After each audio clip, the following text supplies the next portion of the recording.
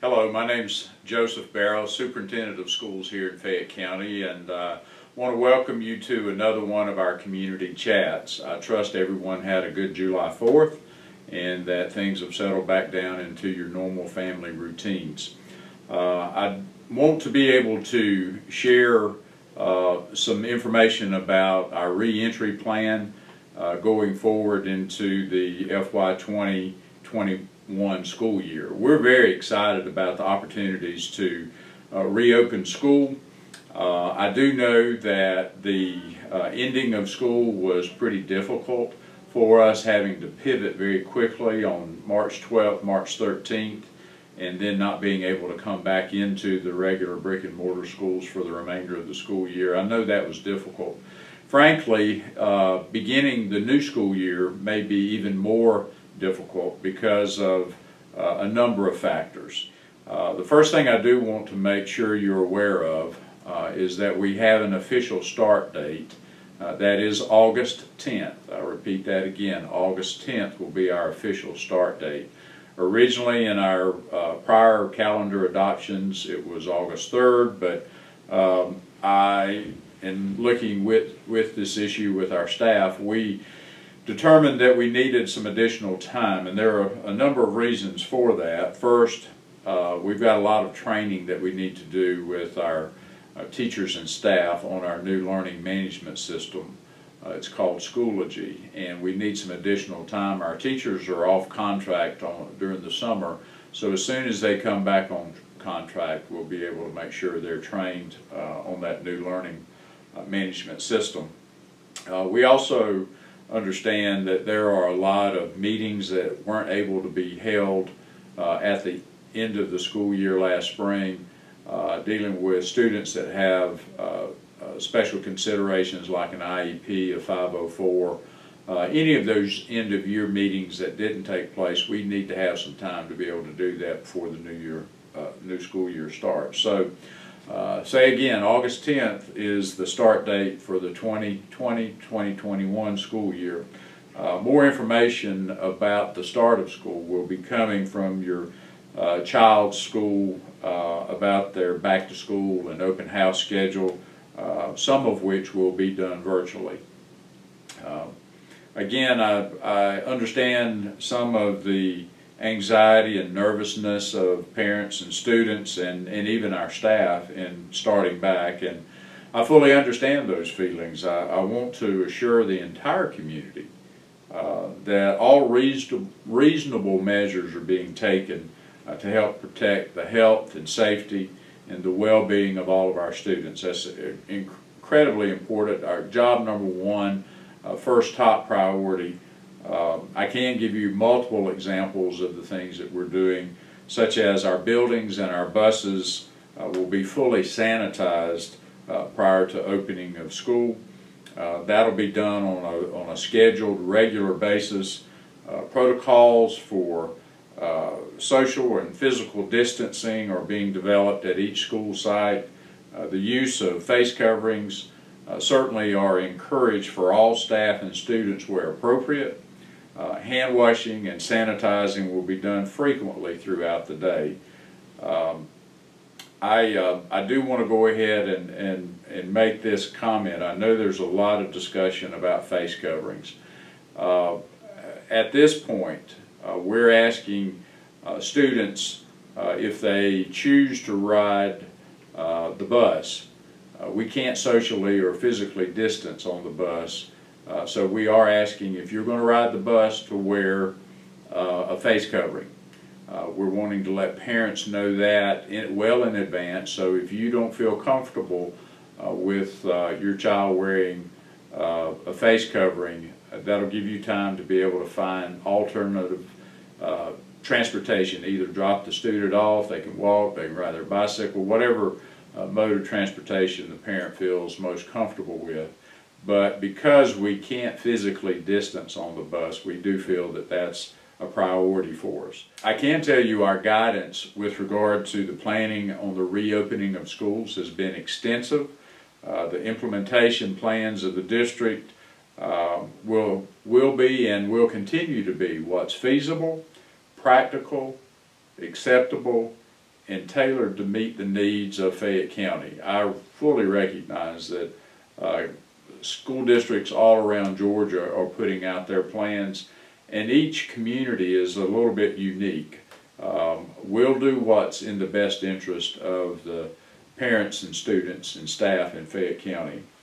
I do want to highlight the reentry plan, and I said we've had extensive guidance. We've asked guidance from our health professionals, the CDC, the Georgia Department of Public Health, the Georgia Department of Education, other professionals, epidemiologists from universities. We've had conversations with those kinds of individuals.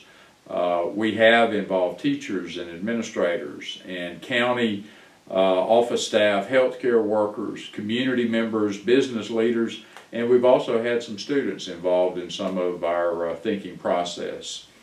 I can tell you that if school were to start today, and we're filming this video clip, this is the morning of July 8th, but if we were to start school tomorrow, July 9th, and that's not the case, it's August 10th, but if we were to start school tomorrow, it would be at the green level. But I want to make sure everybody understands that's subject to change the closer we get to school. If we have a spike up in cases across our county, here in Fayette County, we may have to reconsider that. But if we started today or tomorrow, we would be starting on green. So I just want to stress with parents and students that this situation is very fluid, so we may have to pivot back and forth between green, yellow, and red, determining the circumstances, at least with the brick and mortar option. I do want to alert parents to complete the survey about making a re-entry school choice. It's incredibly important that you do that. Links will be provided as part of the survey to help you make your choice. Please check emails and the school district webpage and complete that survey. That's going to be critically important. If we don't receive a response to the survey, your child will be automatically enrolled in the brick and mortar option. We are asking that you complete a survey form for each child in your household. I have 2 children in my house. We'll complete a form for both of them. The deadline will be July 12th. I'm sure you will have had a chance to review this video before then, but I want to announce that we're asking parents to complete the surveys by July 12th. I have to be very transparent and candidly, no one can 100% guarantee that no one will get the virus in Fayette County. But the chances of getting the virus at school have been greatly mitigated by all of the protocols we've put into place.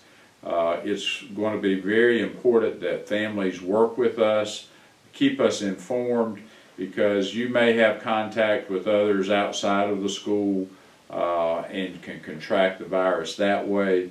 We need to be notified of that. We'll talk more about that protocol later. I mentioned earlier I have 2 of my own students. I'm not just the superintendent here. I'm a customer of the district, and we have a personal stake in this decision. Our children will be returning to school. I feel like the schools are safe. I feel like they will continue to be safe if we all work together and follow our safety procedures and protocols. Video emails and updates will be sent in the weeks leading up to the start of school.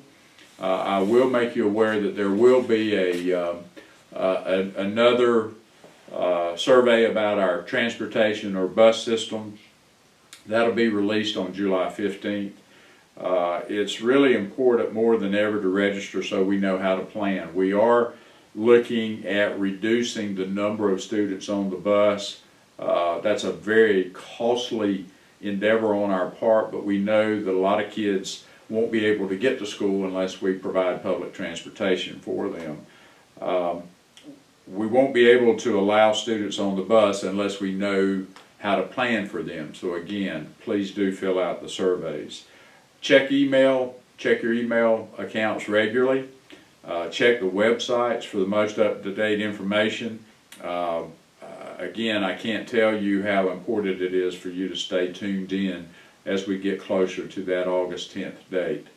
I also want to make you aware that we have created an additional frequently asked questions document. We've been working on that for the last week or so. It's pretty extensive. I'd say it's probably somewhere 14-15 pages long. If you want answers to those most frequently asked questions, please refer to that document. I won't tell you that we've answered every single question that an individual may have, but we feel like we have covered most of the pertinent information that's frequently asked. But we want to be able to be and provide good customer service. So if you have a question, let us know. Feel free to contact our Public Information Officer, Ms. Melinda Berry-Dreisbach. Our building principals are now back on contract. They're in their buildings. They're working on their individual plans. We don't want to bombard them, but if you have specific questions about the operation or something about the school itself, they're really the best source of information. But please contact the district office as well if you have questions. I know that this has been an unprecedented time for all of us. I will tell you up front, we do not have all the answers in our pocket or in our hand today. We are working diligently to try to do the very best we can in providing your child a high-quality education in the most safe and secure environment humanly possible. So I do want you to know that's our #1 priority.